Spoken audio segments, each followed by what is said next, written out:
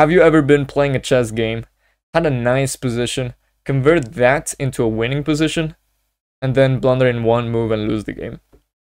That's exactly what happened to me, and in this video I'm going to show you the worst game I've ever played, in my opinion. This game was played in the Under 16 World Youth Chess Olympiad, taking place in Konya, Turkey, in 2018. So it was 6 years ago, and I was playing with the black pieces against Puter Nikola, who was playing with the white pieces. And a little bit of context before we start the game. I was playing in this tournament, it's a world championship pretty much, and it's a team tournament, meaning that we represent our country. In my case, I was representing my native country, Mexico, and we were playing against South Africa. What happens if you don't know about team tournaments? You need 4 boards, and for example, you need 2.5 points to win the round, because it's a team championship. So 2 of us and a 3rd player has to draw in order to take the match point. So it's team tournament. I'm in the 4th board, so I'm in the lower board, but I managed to qualify for this. I was very excited. I didn't get to play many international tournaments back then, and I would to this day still say that this is the biggest tournament I've ever played. I saw big names like Esipenko Andrei, Russian grandmaster, very young. Alireza Firuze is the biggest name. I think Arjun Erigaisi was there. Amazing tournament and an experience that was unbelievable. But everything has good and bad, right? So this game is something that really made me realize that chess is cruel, and I want you to learn from it. So with the black pieces I have myself, and with the white pieces we have Puter Nikola. And don't worry about the rating. Look at the rating. It is a number, of course, but when you're younger or when you're kind of catching up in international rating, the rating can be a little bit deceiving. So I think my opponent's rating was higher, and probably my rating was a little bit higher. It was inflated. Probably I should have been lower. I don't know. We're gonna start the game. My opponent played e4, I played e5, knight f3, knight c6, and bishop c4. This is the Italian opening. I played bishop c5, c3, knight f6, d4. This is the Gioco Piano. Gioco Pianissimo is d3, but the Gioco Piano d4, this is kind of the way they played this back when this was a new opening. So they call this the main line. I took on d4. In this position, white can play e5, but c takes d4 is a big alternative. Bishop b4, and in this position, white can get out of the check in so many ways. Knight bd2 has been played. I've faced this in a tournament. Knight c3 had been played. Bishop d2 was what my opponent played in this game. And even king f1, when I was checking this game, king f1 even is played, claiming that, okay, maybe knight takes e4, there's some tricks with the queen e2 and along the e file. d5 is the main line, and yeah, it's a position that is full of little novelties and so many surprises. Not novelties now, but you can surprise your opponent with king f1. Bishop d2 was played by my opponent. I took on e4, bishop takes b4, and now white pretty much plays a forcing sequence of moves that gets us into an endgame. So I took on b4, there's not much to be done. Bishop takes f7. If white were to play queen b3 first, attacking the knight and the f7 pawn because of the battery, I would play d5. And after queen takes b4, d takes e4, queen takes c4.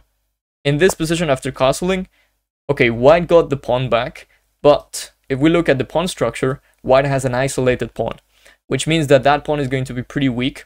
And in isolated kind of pawns, isolated pawns kind of positions, I should say, white wants to avoid trading pieces. But because we already traded a couple of minor pieces, this would be kind of already slightly better for black. There's a hole on d5. We're going to put our rook on e8. That pawn, as long as it's well protected and it doesn't advance too deep into our position, is going to be a big advantage. So queen b3 is not played here. Bishop takes f7 is the main move. King takes f7. You're going to say, David, why just sacrifice the bishop? That doesn't make sense. But now it makes sense. Queen b3, check. This is a fork. You're attacking the king and the knight. I have to do something to get out of check. I can't save this knight, for example. This. There are 2 ways to play in this position. I chose the safe one. I chose king f8. But people play d5 if they want to go for a win. I didn't do this because you really need to know what you're doing as black, but just so I let you know what's going on. After knight e5 check, you have to find king e6. And after queen takes b4, getting back the material. If not, you're just going to be pretty happy about having extra material. You have to play c5. And after queen e3, the line continues going. It's pretty crazy. You don't want a king on e6. But this is sound. Computers defend very well, and I think that we detected this once computers became available and we used it as a tool. So this is it's a playable position, but it's a little bit scary. So I chose king f8. After queen takes b4, getting back material, I played queen e7, and this is what I was talking about. We're getting into an endgame after this pretty much. And what we can talk about is, well, okay, white has an isolated pawn, but in exchange, I have to do something with this bishop, and white is up in development very, very slightly, and that makes white not be worse. If black had a pawn on d6, a bishop on e6, a rook on e8, a rook on f8, e8 I should say, then I think black would have an advantage, because this isolated pawn is more of a weakness. But because black is down in development, white is absolutely fine. White played knight c3, I played knight f6, claiming that this is going to keep being an isolated weak pawn. Castles, I played king d8, because I knew that this was going to come eventually. King d8, knight e5, rook f8, and slowly but surely we're getting into a position that has never been reached before. I think if, I don't want to lie, yeah, there we go. I think knight e5 was already a a novelty. Rook fe1 had been played before, but knight e5, rook f8, this is already a new game.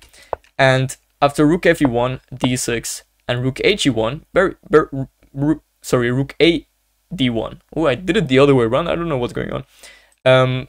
We get into this position, and I remember here, I was a little bit scared because I was like, oh, my opponent sees all sorts of tactics, but the point is that after e6, white is doing well, e7 is a threat, e takes d7 is a threat.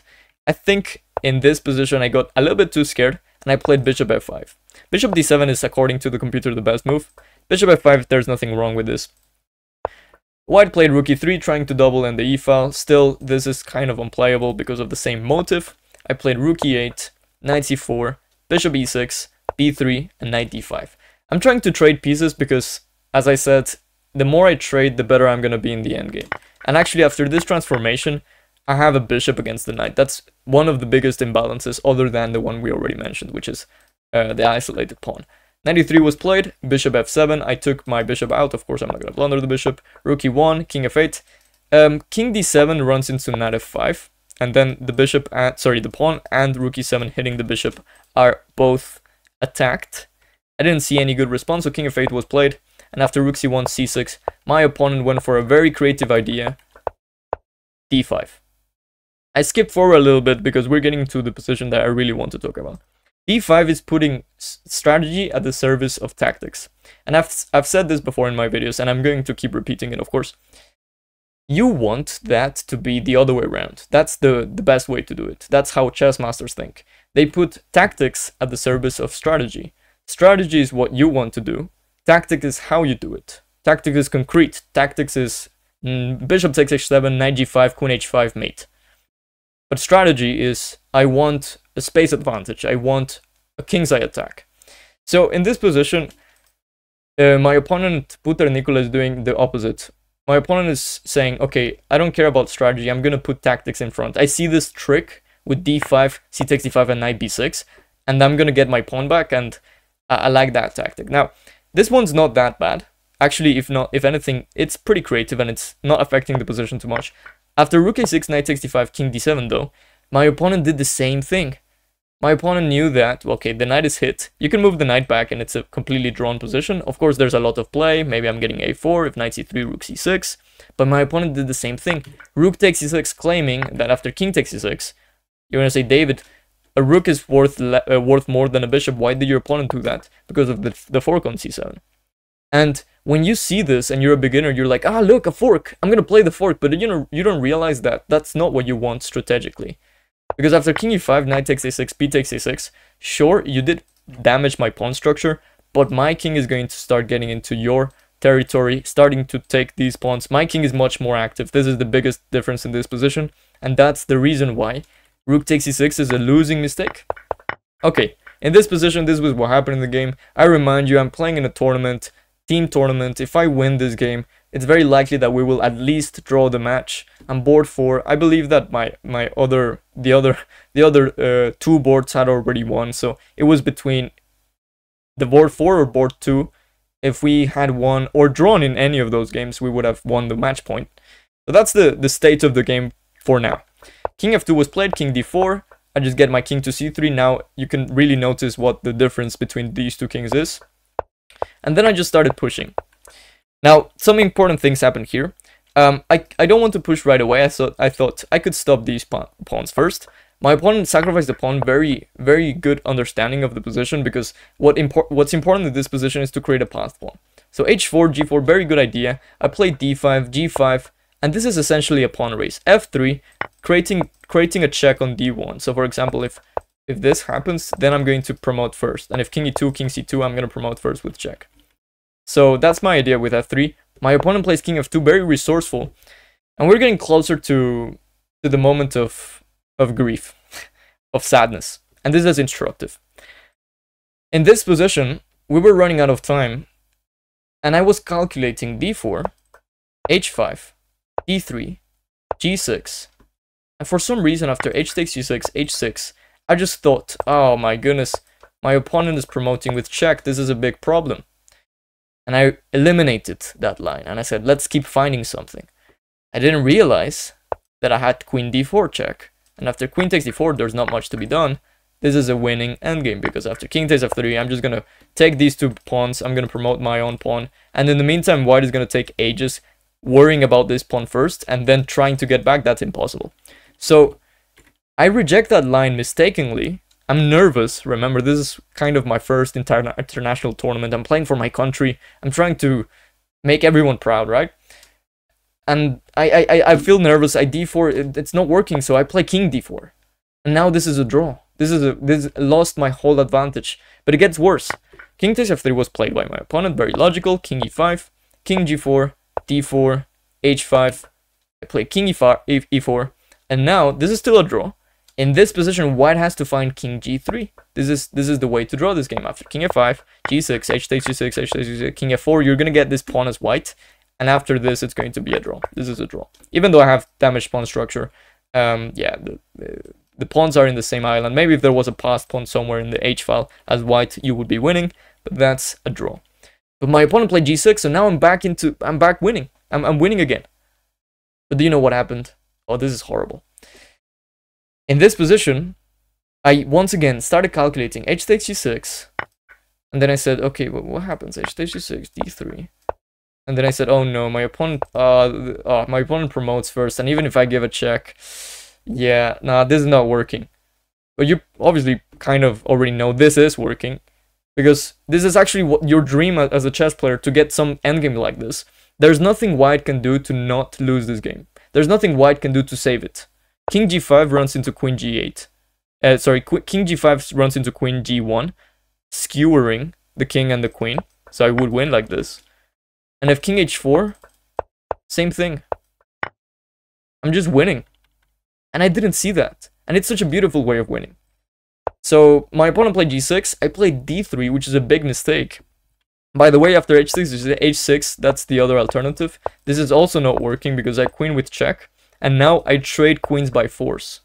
And I remind you, this is always winning, because I get to these guys first and then I promote. So I didn't see that. I played d3 directly, and after h takes g7, d2, sure, I promote with check, but this is a much worse version of what I don't know what happened to me. I was nervous. I was in time trouble. And after king g5, I continued giving checks. And I gave a wrong check, queen d6. I should have played queen g2. I give it a wrong check. Now it's no longer a draw. Now it's losing. Queen f6. And at some point, the problem is that my king is way too much in the center. Funnily enough, in this queen and pawn endgames where your opponent has an extra pawn, you want your king far away so it doesn't get checked. But what happens in my position is that at some point, white forces... I don't know why I played king e4 here. White forces a queen trade. So for example, if I go to the f file... Queen f7 is going to be game over. After this queen trade, it's obvious that my opponent's pawn is faster. And what happened is that I had to go to either d4 or d3, but either way, queen c4 is also trading queens. And after this, a little bit more, I resigned the game. And we actually drew the match. I had a winning position. I could have drawn it. Like, my opponent was probably hoping and for a miracle and maybe drawing the game, but I just blundered everything, and what a horrible. Now, why did I show you this game? Well, this is going to happen so many times. Like, this is not the first. In fact, it wasn't the first time it happened to me. Let me be honest.